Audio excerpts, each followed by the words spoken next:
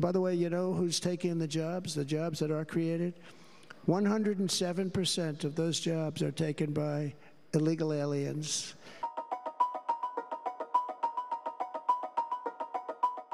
I call it an invasion. We gave our military almost $800 billion.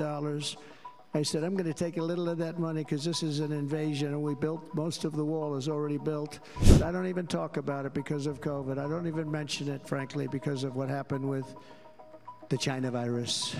I got along very well. North Korea, Kim Jong-un, I got along very well with him. The press hated when I said that. How could you get along with him? Well, you know, it's nice to get along with somebody who has a lot of nuclear weapons. He'd like to see me back, too. I think he misses me, if you want to know the truth.